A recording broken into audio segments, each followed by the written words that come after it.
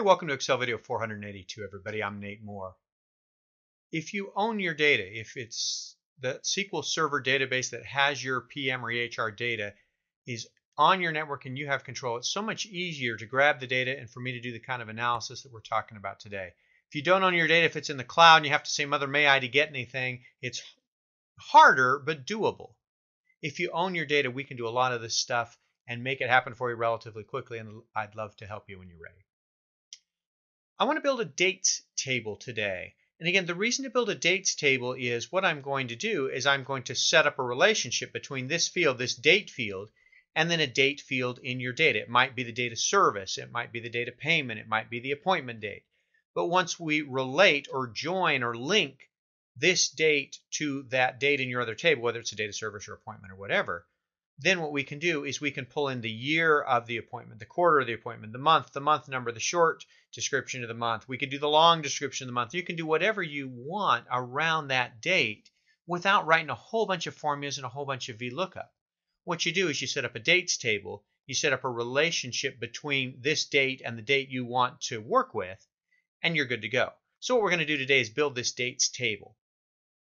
I've picked, 8 or 9 or 10 fields you might want to look at when you group dates in a pivot table or in Power View. Remember, you can't group dates like you can in a regular pivot table when you're playing in PowerPivot or Power View, so you've got to build one of these to group the dates the way you want.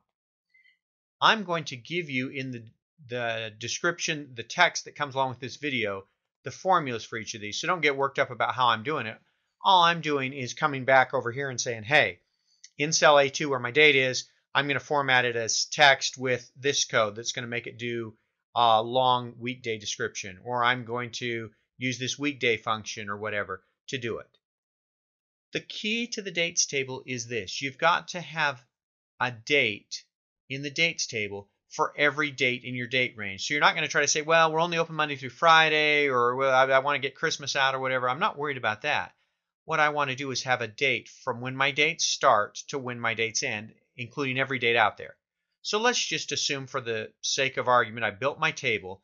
What I want to do is I want to create a date. So I can drag down to create dates like this. Isn't it handy to have data in a table? Look at all those formulas just happen for me. Life's good, right? So what I'm going to do is let's just assume for the sake of argument that my data goes from 2012, let's say to 2015. So I'm going to drag down, and Excel will help me with my dates here. I close in on the end of 2015. I want, oops, excuse me, that's the end of 2014. Let's go a little further.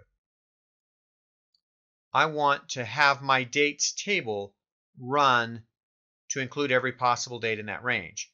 Once I do that, and Excel helps me with this table, now for any date that I'm going to analyze in Power View or Power Pivot or wherever I go, Power Map, Power BI, whatever date I go, I've got 8 or 10 different fields around that date that I can use to group by or to chart by or whatever I'm going to do.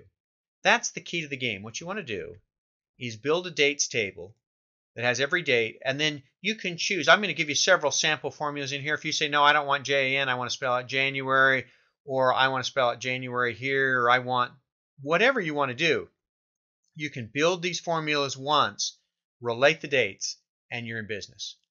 Watch for the text to show you how to build, or the formulas to build all these guys, and you're good to go. You've got a dates table. We can continue to work on our Power Pivot analysis. Stay tuned. The next Excel video, we'll keep working on our analysis so we can get to the point where we can start actually playing with it. Thanks for watching.